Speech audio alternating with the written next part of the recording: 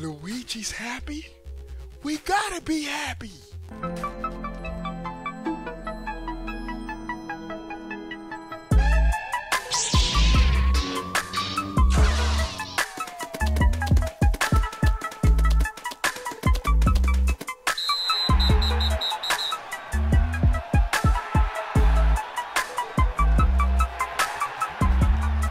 What is going on, everybody? How are y'all doing?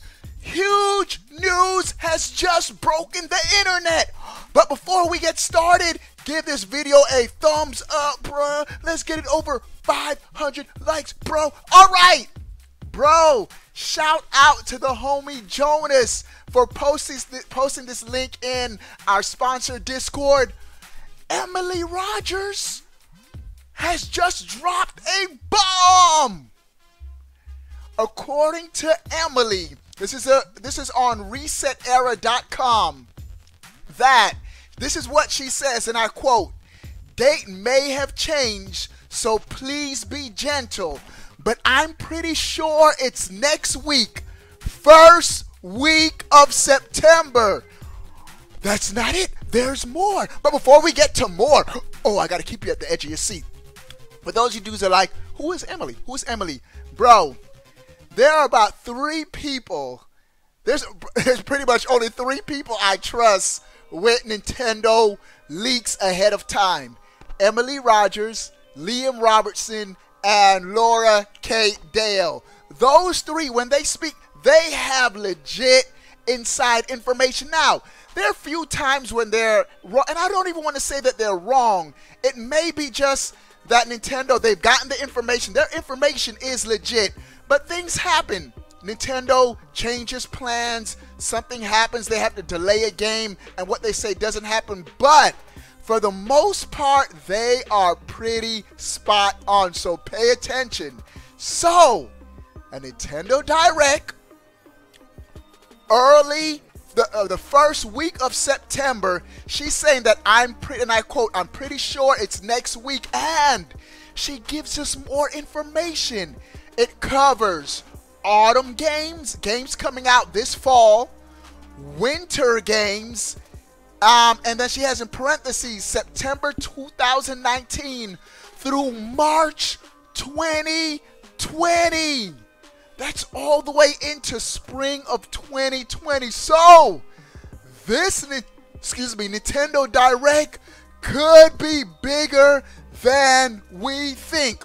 She ends her post by saying, like some people mentioned earlier, they would need to have the Direct before TGC Tokyo Game Show. So Nintendo's trying to get this Direct over before Tokyo. Is Nintendo going to drop some bombs at Tokyo Game Show? We'll have to wait and see. But according to Emily Rogers, we should be expecting a Nintendo Direct early this week. It's August 30th. So according to her Reset Era posts, which anyone can see on the internet, that we're going to have a Nintendo Direct at the beginning of September. This week, specifically the first week of September. Bro, and all of this makes sense. Nintendo had a Nintendo Direct September 2018. They're just rinsing and repeating. What worked last year has to work this year. And so, can't wait to see what Nintendo will reveal. I'm hoping, fingers crossed, 1 or 2 surprises. Nintendo, surprise us. Y'all already messed up with the Overwatch leak, with the case being leaked on Amazon. So, expect to see Overwatch possibly at this Direct. But what else beyond that? We don't know, bro. Oh, but the news does not stop there. Speaking of Luigi's Mansion, I'm hyped for this, and I'm worried for this. Next news item. Bro, shout out to one of my subscribers, Bowsette. She tweeted this to me on Twitter. This is a screen cap of Luigi's Mansion 3 on the Switch. But do y'all see what I see in the lower left corner? Achievements. A gold ribbon. I think there are like 3 stars within. Destroyed hammer with 1 Tether. But bro,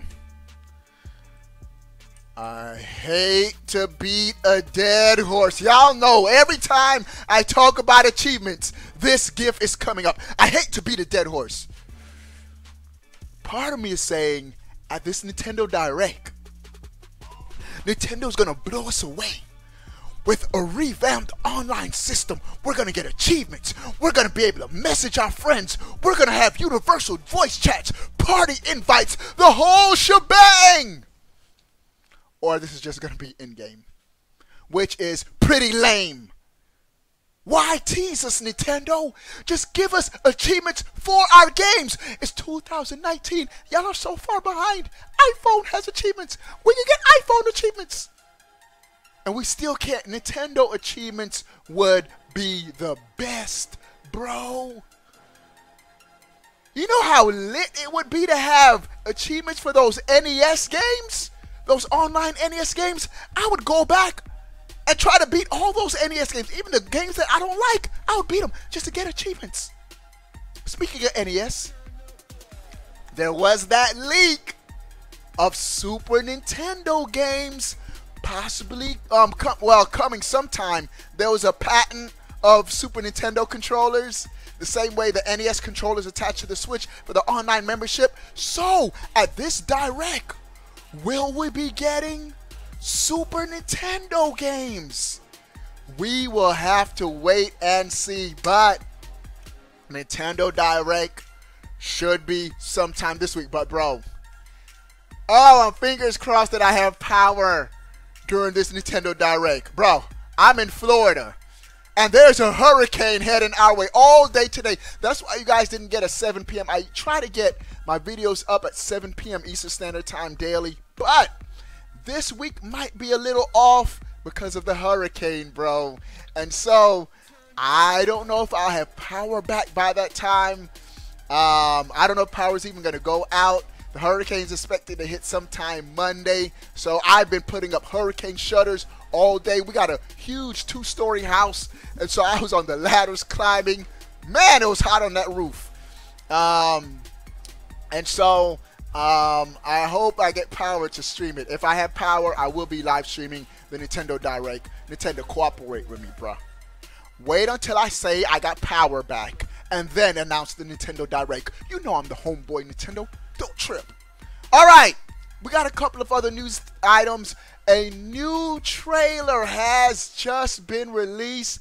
Castle Crashers Remastered for the Nintendo Switch, and the trailer gives us a launch date, September 17th. So many games in September, bro. Bro, so many games. Next news item, bro. This is funny. I thought this was funny. Astral Chain getting great reviews, smashing reviews, a dope game. I passed on it. It doesn't look appealing to me, but just because I don't like it doesn't mean it's not a good game. There's a lot of good games that I just don't like. So Astral Chain, dope game. I think it's on Metacritic like around an 88 or something, killing it in reviews, in official reviews, but not those user reviews. User reviews, I don't know if it's dropped into the 60s yet. It was right at 70, and it might have dropped into the 60s for user reviews. One or two things. Either dudes that are actually getting their hands on the game and playing it are like, you know what? It's not as good as everybody says it is. That could be a possibility. You guys let me know in the comment section. Or it could be PlayStation and Xbox dudes review bombing the game because it's not on their system. One of the two, bro. Hey, I got it all, bro. Either way, the user scores are nowhere as high as the critic scores. So, do you have Astral Chain? I want to know if you guys are liking the game. All right, and the last news item for this video, some Gears news, bro.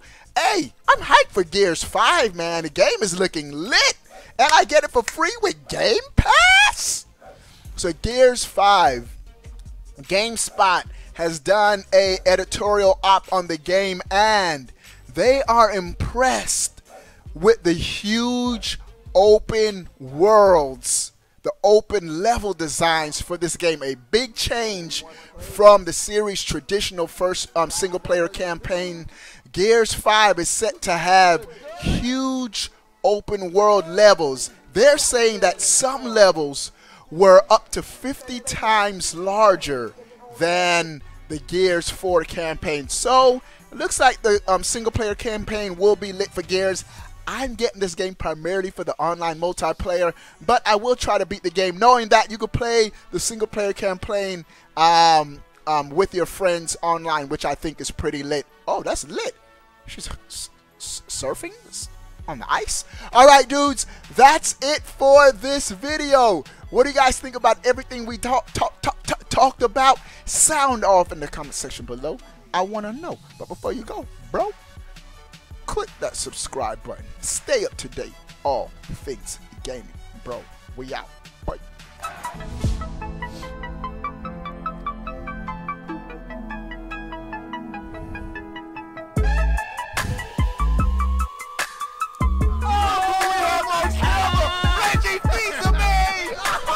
What, Luigi? You scared you might not have real achievements? I'm scared too.